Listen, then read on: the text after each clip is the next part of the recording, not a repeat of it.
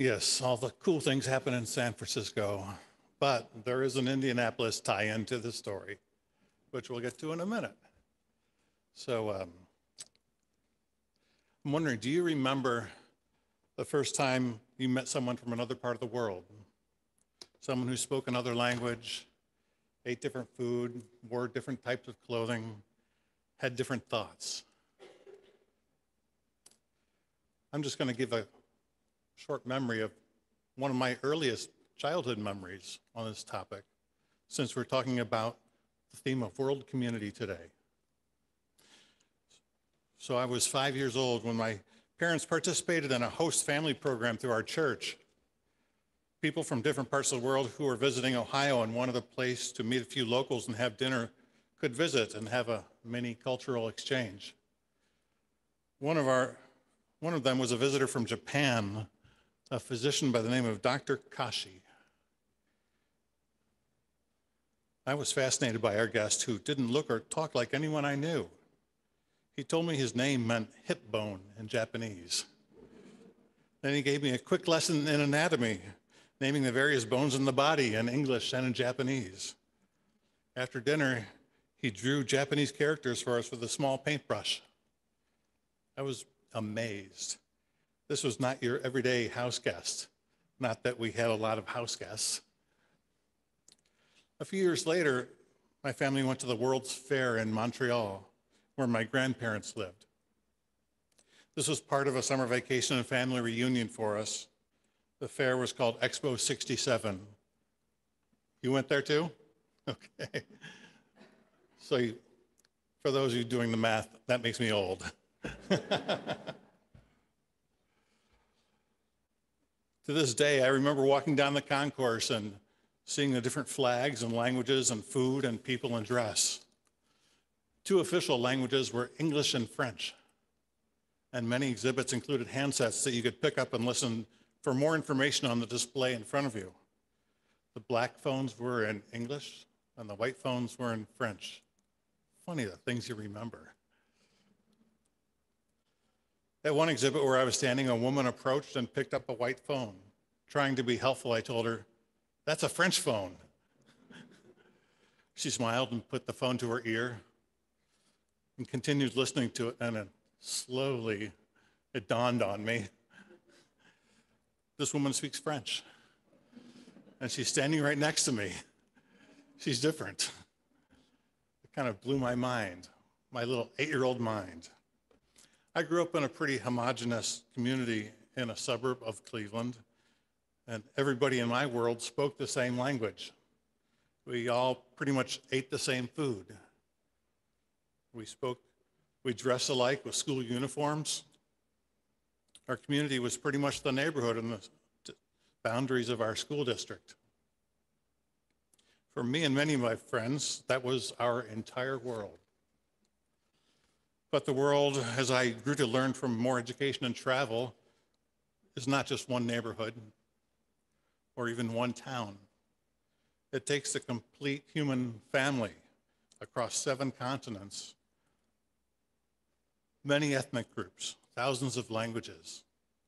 It has lots of thoughts.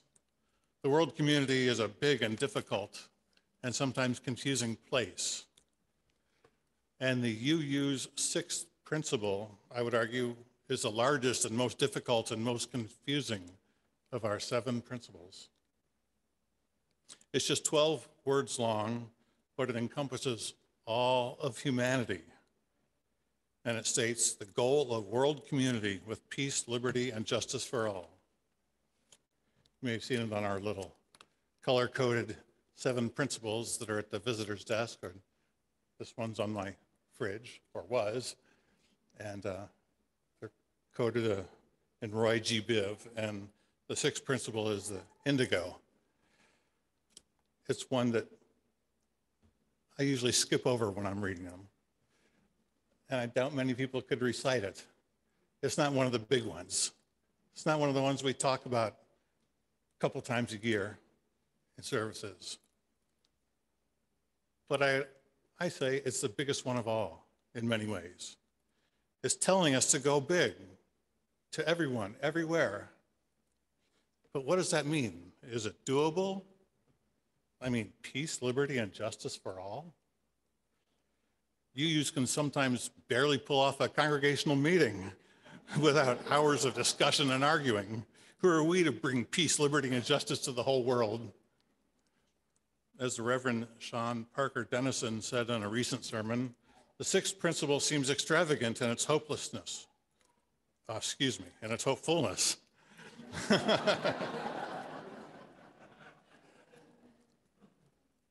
And improbable in prospects. Can we continue to say we want world community? The world is full of genocide, abuse, terror, and war. What have we gotten ourselves into? UU ministers sometimes call the sixth principle the Superman principle. And thanks to Jill, we now have some background music for that. How are we supposed to make it happen? Are we Superman? No, we're definitely not Superman. Ask any UU how it feels just to hold a committee meeting with more than 2 agenda items. And you definitely realize you're not going to leap tall buildings. You're lucky to get an agreement on anything some days. But the principles are not meant to be achieved quickly or easily. They are our North Star, a path we follow to live an ethical life. All we can do is try and follow in the right direction. After all, the very first words of the sixth principle are the goal of world community. It's a goal. It's something you follow, not something you can attain. So tomorrow, if you didn't know it, is United Nations Day. It's the 77th anniversary of the adoption of the charter that you heard Beth read a few minutes ago. Is celebrate the right word, actually? In the past few years, the world has witnessed one upheaval after another, from the rise of global authoritarianism, the Russian invasion of Ukraine, the continued climate crisis, and attacks on democracy in the US and elsewhere. In the face of that, is the United Nations or any organization able to make a difference?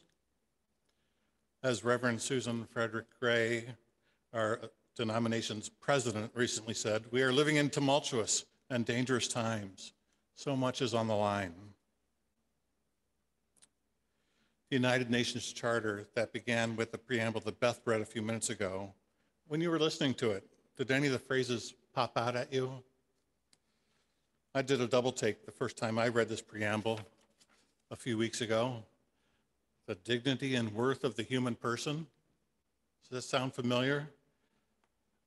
Maybe just a slight resemblance to our first principle, the inherent worth and dignity of every person.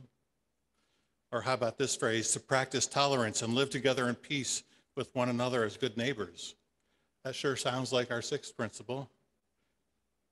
In fact, if you read some of the other UN documents, such as the famous Universal Declaration of Human Rights adopted by the UN in 1948, you will see lots of these same phrases that sound pretty UU. The inherent dignity and the equal and inalienable rights of all members of the human family. Freedom, justice, and peace in the world. The right to freedom of thought, conscience, and religion. To me, this sounds like a UU wish list. In fact, if you look closely enough, it's more than that. And that's because both the Unitarians and the Universalists were very active in both the League of Nations and the creation of the United Nations. And I'd like to take a minute or two to honor a few of them.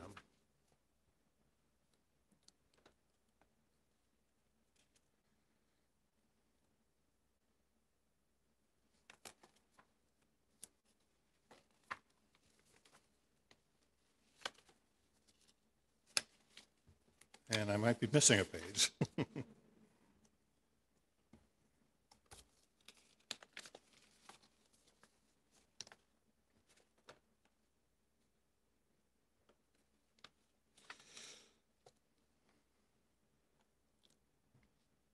I found my page. So let's start with a woman named Elvira Fradkin. She was a Unitarian from New Jersey and a longtime activist for peace, disarmament, and women's rights. She was the author of a book called Chemical Warfare, Its Possibilities and Probabilities, published in 1929 by the Carnegie Endowment for International Peace. After World War II, she committed herself to supporting the United Nations. In 1946, the American Unitarian Association appointed her as a delegate to the UN. Then, as now, religious groups and other non-governmental organizations could get credentialed to attend UN meetings as observers. From 1947 to 1970, she represented the International Association for Liberal Christianity and Religious Freedom among the NGOs of the UN, and she is a leader of the New Jersey branch of the American Association for the United Nations. So from the very beginning, Unitarians had a place at the table at the UN and were deeply invested in its success. When Elvira Fradkin died in 1972 at the age of 82, the New York Times called her a leader in local and national organizations for peace, disarmament, and women's rights. Unfortunately, the headline of the obituary completely dropped the ball, identifying her as Mrs. Leon Fradkin. Leon Fradkin, of course, was her late husband, who, as we learned in the first paragraph, was a dentist, which apparently was more newsworthy than the fact that she had a master's degree from Columbia University, was the author of 3 books, and had a front row seat at the UN for 23 years, all of which were lower in the obituary.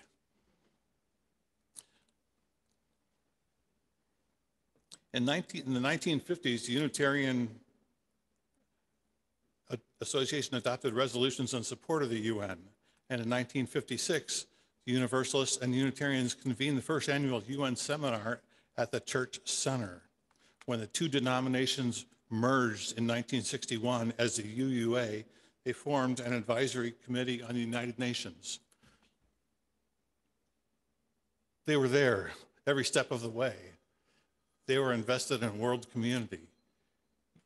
This was years before the first principle or the 6th principle were even adopted. The new denomination actually published its principles in 1961 when the 2 denominations merged. And they were a bit different than the ones we know today. For example, a 4th principle was stated to implement our vision of one world by striving for world community founded on ideals of brotherhood, justice, and peace. And the 6th principle, to encourage cooperation with men of goodwill in every land.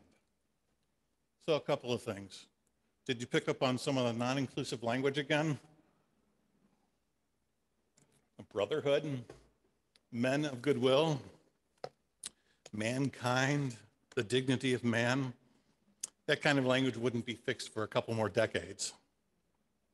And the other thing, those 2 original principles would be merged into one principle when they were revised again in 1985 and came out as the new Superman principle, the one we know today as the 6th. So as I mentioned before, tomorrow is the United Nations Day. And full disclosure, I didn't know this until a couple of months ago when Jamie asked me if I was interested in giving a sermon this year. And I looked at my calendar trying to push it out as far as I could to the end of the year and saw United Nations Day in late October, right between National Bosses Day and Halloween. I couldn't think of any sermons for those 2, but UN Day sounded promising and fairly UU. Little did I know until I began reading the history. Let's honor another Unitarian who was involved. In the early 60s, a man named Adlai Stevenson, former governor of Illinois who had run for president twice, was named UN ambassador by President Kennedy. He served for 4 years, most memorably during the Cuban Missile Crisis in 1962, when he faced down the Soviet ambassador during a speech in the UN Security Council on live television and demanded to know whether the Soviet Union had placed medium and intermediate range missiles in Cuba, just 90 miles off the US border. The Soviet ambassador pretended he didn't understand the question and squirmed in his seat. He finally told Stevenson he would get his answer in due course, to which Stevenson famously responded, "I am prepared to wait for my answer until hell freezes over, if that is your decision. I am also prepared to present the evidence in this room." President Kennedy, who was watching the live broadcast like millions of others, said, "Wow, I didn't know Adlai had it in him." Historians say that Stevenson's remarks and photographic evidence spurred the negotiations that ended the Cuban Missile Crisis. The Washington Post wrote a story a few years later with the headline, "The Day Adlai Stevenson Showed Him at the UN." So who says Unitarians have to be just about hugs and kisses? Sometimes when you need to stand firm, even when you're in the center of the world community trying to bring peace, liberty, and justice for all.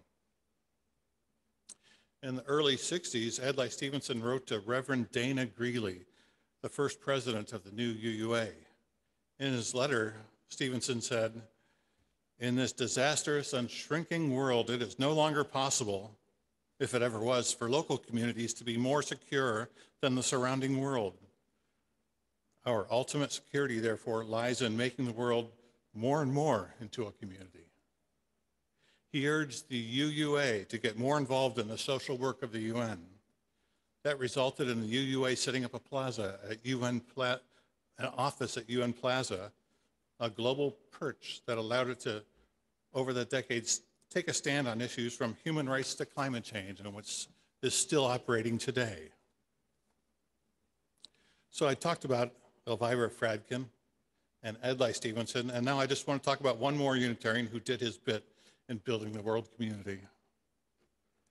Linus Pauling was an American chemist and one of the founders in the fields of quantum chemistry and molecular biology, who published hundreds of scientific papers and won the Nobel Prize for Chemistry in 1954. But he was also a member of the Los Angeles Unitarian Church and a peace activist who opposed nuclear weapons and arms buildups. In the 1950s, he joined with Albert Einstein, Bertrand Russell, and 8 other leading scientists in signing a manifesto highlighting the dangers of nuclear weapons and calling for world leaders to seek peaceful resolutions. In 1958, he presented a petition to UN Secretary General Dag Hammarskjöld calling for an end to the testing of nuclear weapons. It was signed by 11,000 scientists representing 50 countries. For years, he took center stage debating public officials and leading rallies against nuclear weapons and supporting test bans. For all this activism, he got in a little hot water and was ordered to appear before the Senate Internal Security Subcommittee, which called him the #1 scientific name in virtually every major activity of the communist peace offensive in this country. So you can see sometimes Unitarians are held up for shouting down Soviet leaders.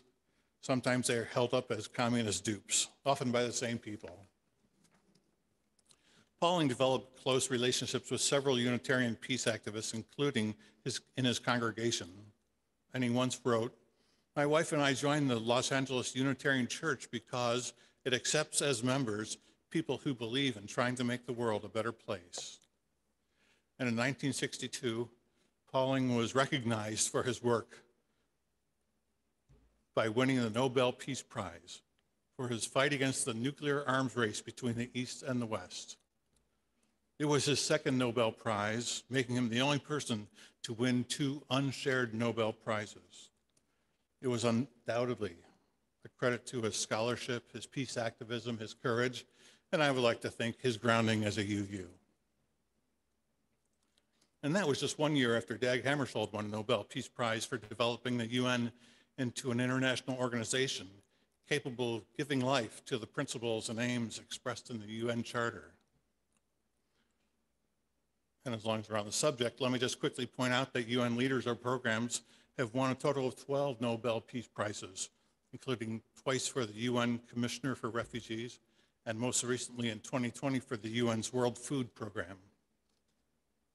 So with all these prizes and recognition, you might think that the UN is firing on all cylinders, ending all wars, poverty, and injustice. Well, there are plenty of critics who will quickly and accurately point out that the UN is far from perfect. It has been unable to stop conflicts breaking out all over the world, from Syria to Sudan to Ukraine. And it has been accused of mostly looking out for the interests of large founding members who won World War II and now control its Security Council. It has been shaken by allegations of corruption and heavy bureaucracy. And of course, now we talk about the Indianapolis connection. There's always an Indianapolis connection. John Birch Society, an ultra-conservative political advocacy group founded in Indy in 1958, was an early opponent of the UN.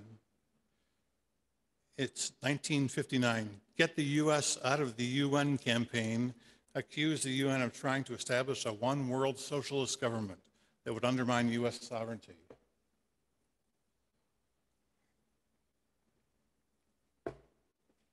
The John Birchers also alleged that communists and UN supporters were conducting an assault on Christmas to destroy all religious beliefs and customs. And this was 40 years before Fox News. Yet the report card on the UN on balance has been positive, I would say. A RAND Corporation report found the UN to be successful in 2 out of 3 peacekeeping efforts. And the Human Security Report, produced by the University of British Columbia, documented the decline in the number of wars, genocides, and human rights abuses since the end of the Cold War, and presented evidence that international activism, mostly spearheaded by the UN, has been the main cause of decline in armed conflict in the last 40 years. Do people expect too much out of the UN and too much out of the 6th principle? Gillen Sorensen, a lifelong UU and former UN Assistant Secretary General for External Relations, recently said the UN is an expression of idealism tempered with realism. I would say that's pretty much the 7 principles from top to bottom.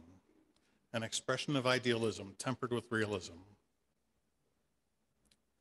The UU principles and the inherent worth and dignity of people, of justice, equity, and compassion in human relations, the goal of world community, the interdependent web of life, and all the others call us to try to make a difference in the world. Our faith urges us to step forward and do what we can. Sometimes a little difference, sometimes a Superman difference. We can't all be Elvira Fradkin or Edli Stevenson or Linus Pauling or many of the dozens and even hundreds of other UUs who have done so much in their little bit, way large and small, to help build a world community. But we can do, each of us, our little bit, one step at a time. Thank you.